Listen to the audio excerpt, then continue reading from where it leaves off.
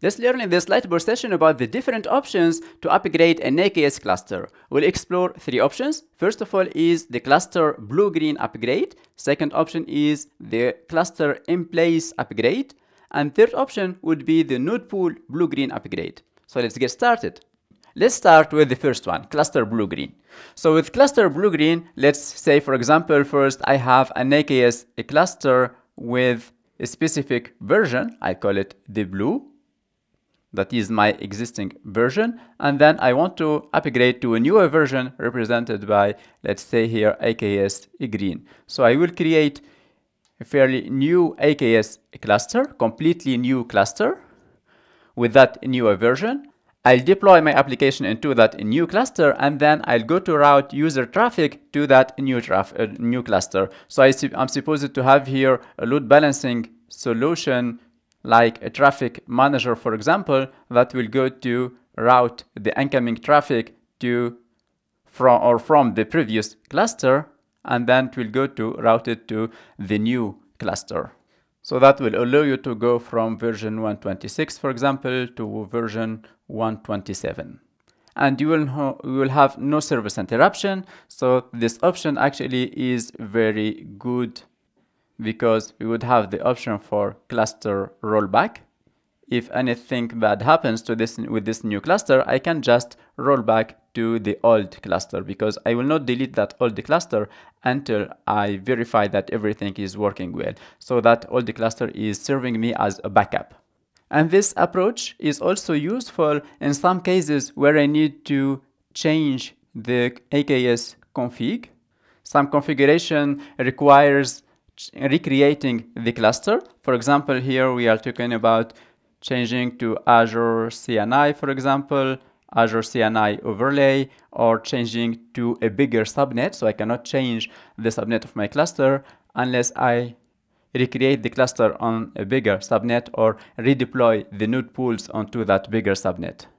And that's what one common mistake with AKS is that some customers will start with a small subnet, and then once they deploy multiple applications and their application starts to scale out, they will need a bigger subnet. So one solution to do that is to recreate the cluster using this approach. Some other config would be also like using the UDR. If you want to change to using UDR to route or the egress traffic to a firewall, then we need to recreate the cluster. If you want to use VNet integration, and so on.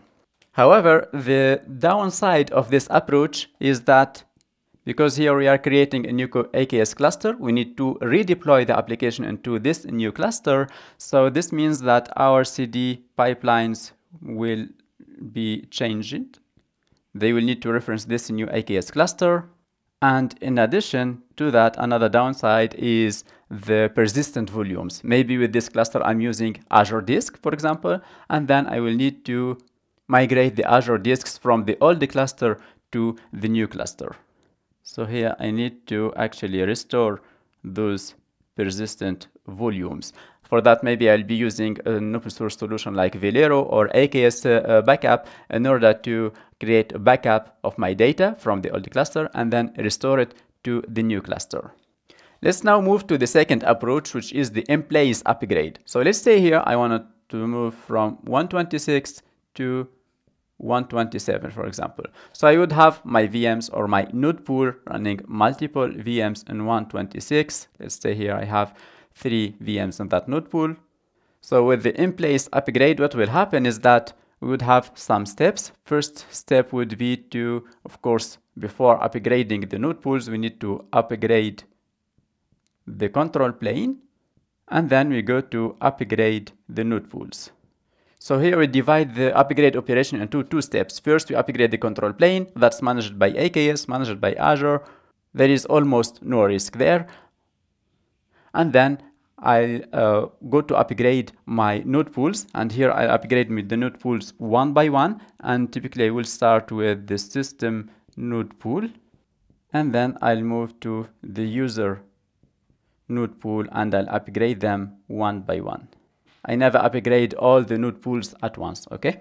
And each time I go to upgrade a node pool, what will happen is that the way AKS will upgrade that node pool is that it will go to take those VMs one by one. It will start with the first VM and it will go to upgrade it to the version 127.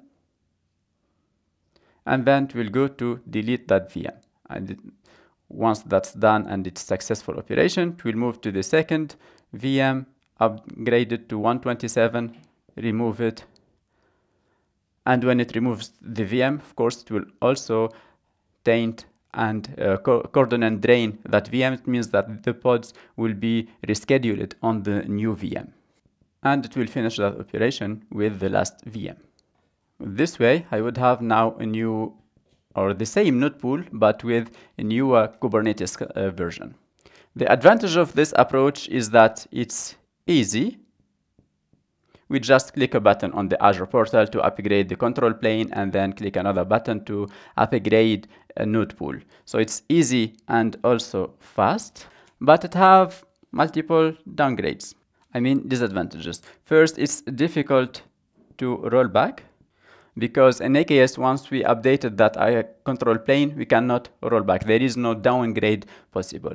And the same for the node pools. Once we start node pool upgrade, we cannot roll back unless an issue happened at the middle of that upgrade, then maybe that node pool will be rolled back automatically, but it will be rolled back by AKS. It's not it's not the user who have the control when to roll back that node pool. Of course, here you still be able to recreate another node pool with the old version and then roll back your application, but that's it up to you to do it manually.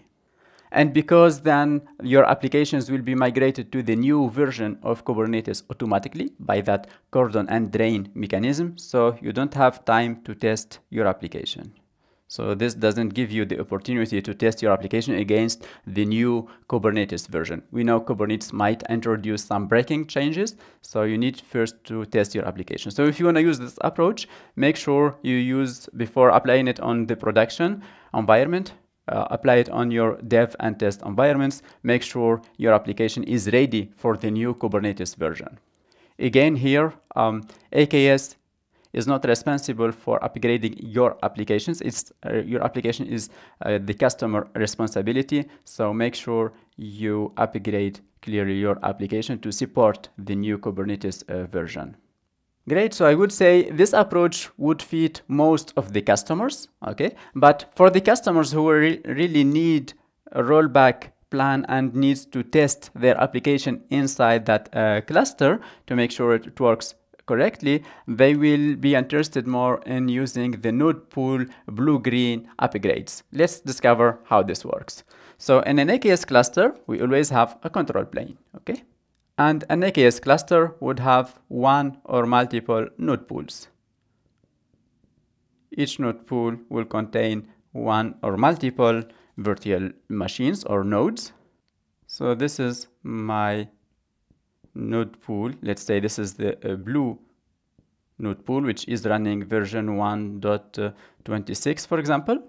And then I want to upgrade it to version 127. So always, first I'll start with upgrading the control plane.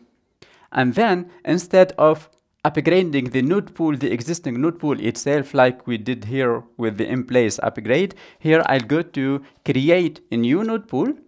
We know in AKS we can have one or multiple node pools. So we'll go to create a new node pool here. Let's call it node pool green with the new version that is 127, for example. And inside that new node pool, we would have VMs running the new Kubernetes version. And here in AKS, it's possible to have two different versions of the node pool within the same control plane. They just need to be in n-1 or n-2. So the control plane in this case could be 127 or even 128, and it will support those two different versions of Kubernetes inside the node pool. So once we create that new node pool, so let's say here create new green node pool. The step number 3 would be to redeploy the application into the new node pool. Redeploy means that I will create another instance of my deployment and deploy it exclusively to that new node pool, redeploy the services and so on, and make sure they work. Or I can just apply the same principle here, where I go to cordon and drain the application from the old node pool, and then they will be rescheduled into the new node pool. So for that, I will say here either redeploy or migrate the app to the new node pool. The app now is running in the new node pool, especially when I do redeploy. Then here I will be able to test the application and validate it. So here I still have 2 Kubernetes versions. My application will be migrated to the new version. I'll test it, I'll make sure it works fine. If it do, then I'll go just to use it in production, and then I'll go to delete the old node pool, the old blue node pool. So this option, its advantages is that it's easy. We have a rollback that is possible. Rollback is possible because I still have here the old version of Kubernetes or the old version of my application. I can just roll it back and delete the new node pool. And the third advantage is the testing. I'll be able to test my application against the new version and against the new Kubernetes version. I hope this was helpful. Thank you.